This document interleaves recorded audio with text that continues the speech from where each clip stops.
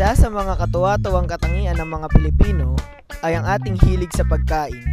Kung pasarapan lang naman ang pagkain, maraming ipagmamalaki ang bansa natin.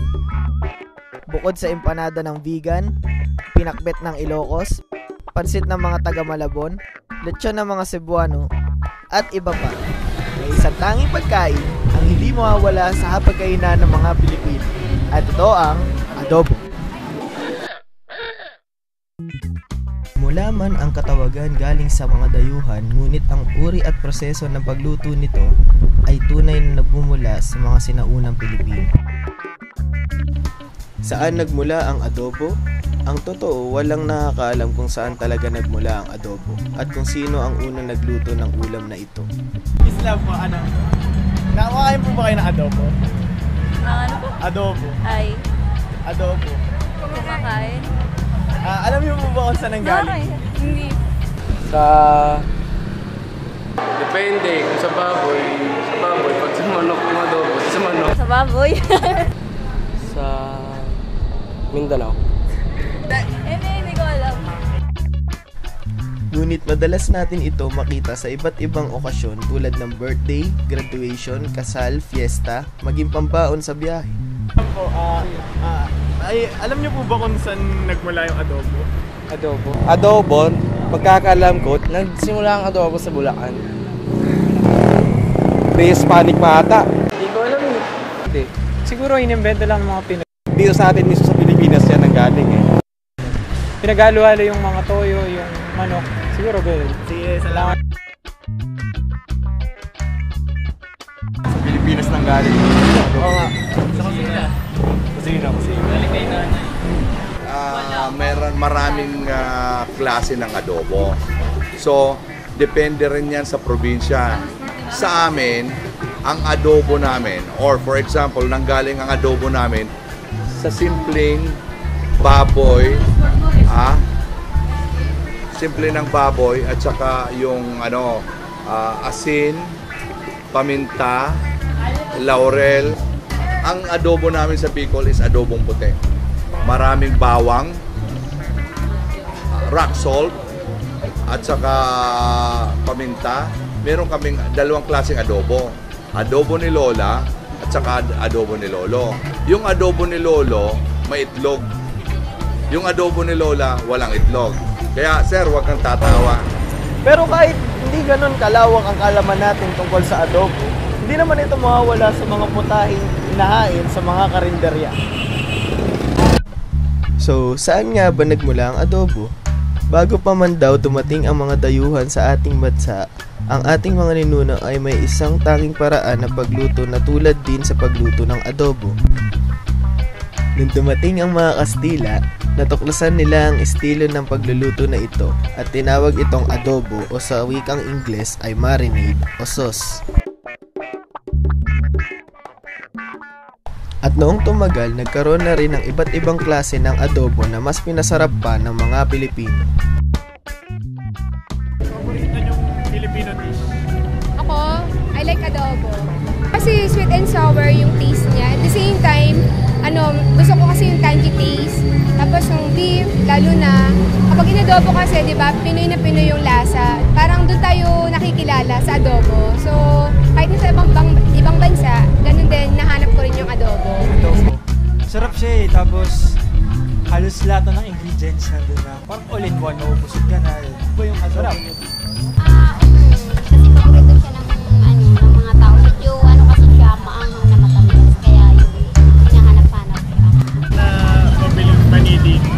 adobong mani. Gusto lang ng mga tao. What's up siya guys? Lasang adobo. Madaming klase ng luto ng adobo ang natutuklasan araw-araw. Pero wala pa ring makakatalo sa tradisyon na pagluto nito. So, papaano nga ba lutuin ang original adobo? Kukuluan muna yung karne sa toyo. Soy sauce offers complexity. Ang dark brown nitong kulay ay nagdadagdag ng appeal sa mata ng tao at panlasa. Suka. Ito ang nagsisilbing pampasarap at panpalasa ng adobo. Konting asukal. Pinapabuti nito ang ating kalusugan kung saan inaayos nito ang pagtunaw ng pagkain sa ating tiyan. Dahon ng laurel. Ang dahon ng laurel ay ang nagbibigay ng halimuyak sa lutong adobo.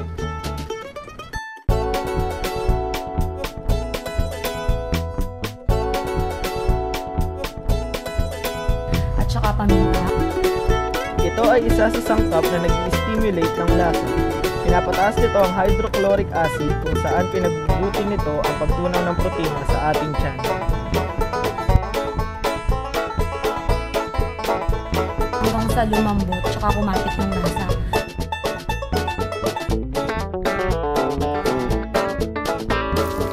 Pagkatapos nun, saka mo siya igisa. Isa pang sahog na ginagamit sa adobo ay bawang, na kung saan ay mabuti para sa paggawa ng malabnaw na dugo na pumipigil sa blood clot at ito rin ay isang antioxidant.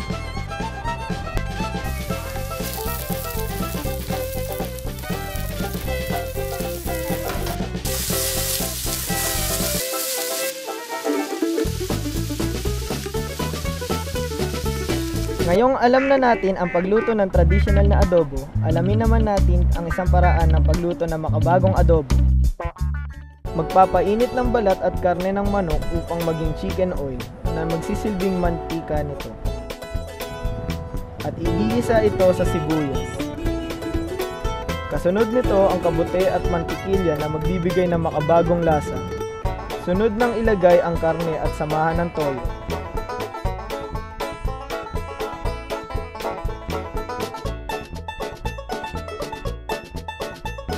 Hayaan ito maluto.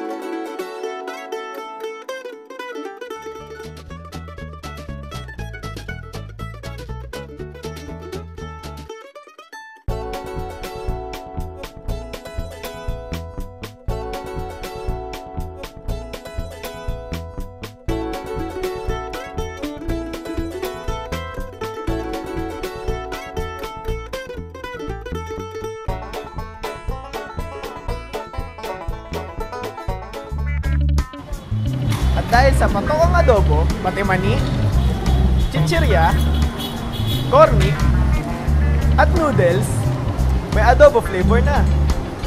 At dahil halos lahat ng Pilipino ay marunong magluto ng adobo, naging patok ito sa mga negosyante sa industriya ng pagkain.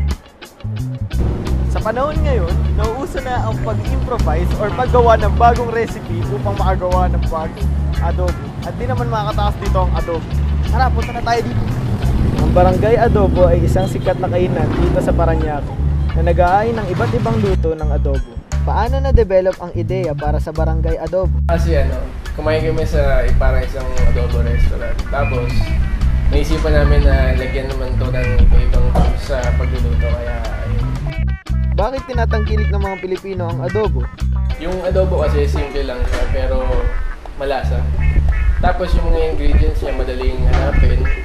Tsaka pwede mo siya kahit ihanda, kahit isang okasyon. Tsaka yung lasa niya hanapin mo, tsaka nakakatakot. Ano ang pinagkaiba ng iba't ibang luto ng adobo sa isa't isa? Marami talagang iba't ibang luto ng adobo. Pero kahit anong luto yun, syempre, basta adobo, masarap yun. Ano ang ipinagmamalaki ng barangay adobo? Siguro yung original naming flavor, tapos mga recipe. Kasi hindi naman kayo magsasawa sa adobo namin kasi meron kaming iba-ibang variety ng adobo, iba-ibang luto. Kaya ayun, hindi kayo magsasawa.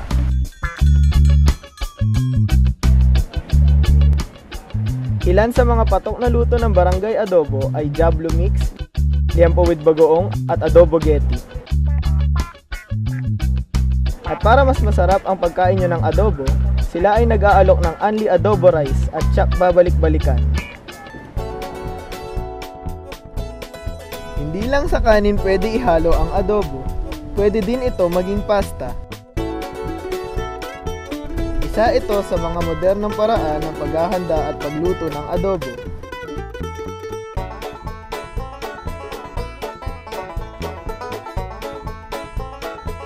Sa pamamagitan ng ordinaryong noodles na hinaluan ng espesyal na adobo sauce at sahog na manok, nakaimbento tayo ng ating sariling pasta.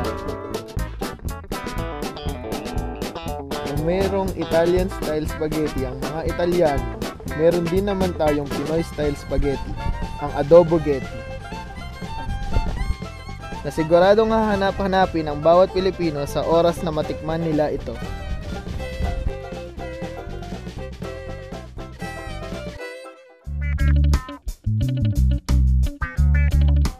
Ito na guys, titikman na natin ang bagong luto na adobo. At dahil spaghetti to, syempre di kailangan ng kanin. Ito na. Sarap. Tamis-tamis. Ayos to.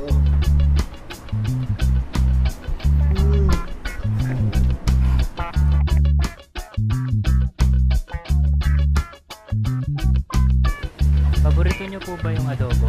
Oo, paborito namin. Oo, ako rin. Ano po in-order nyo? Lempo with bagong. Jablo mix. Ano po ang palagay nyo doon sa lasa? Sarap talaga.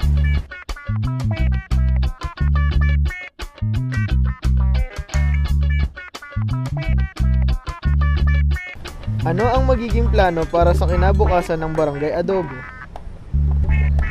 Siguro expansion, branch out yan para hindi lang mga taga-Paranaque yung makaalam ng barangay adobo.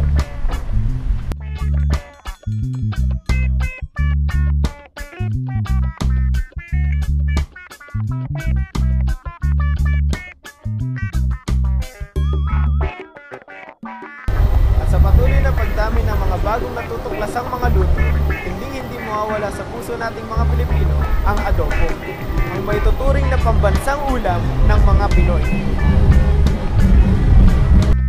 Kahit ano pang klase ng luto ang ginagawa sa adobo, hindi pa rin mawawala ang pagiging isa sa mga kinalakihang kultura ng mga Pilipino.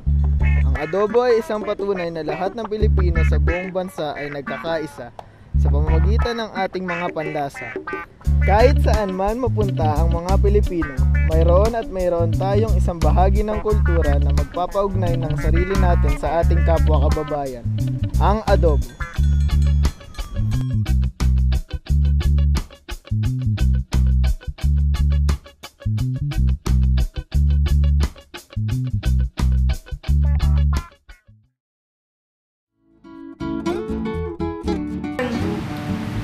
Papakulot. Tara na tayo mag-selfie. Selfie. Ito na mismo.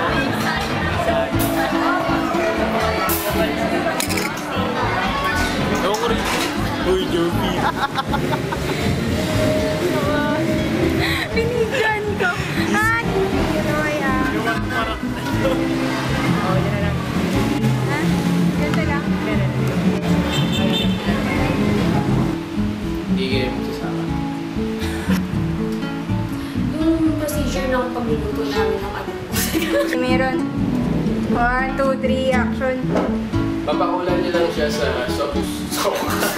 Action.